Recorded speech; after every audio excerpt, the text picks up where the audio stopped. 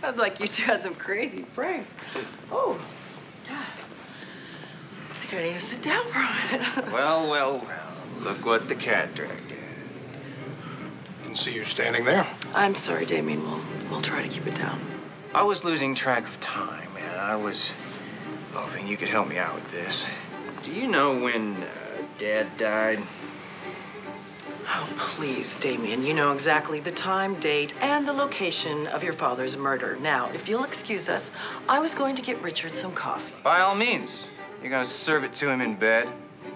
Excuse me? You know, I know that Jordan's a gold-digging whore, but I thought you had some sort of sense of decorum. Totally out of line, son. He's drunk.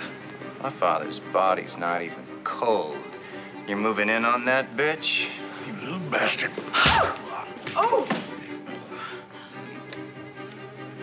Fine. Take her.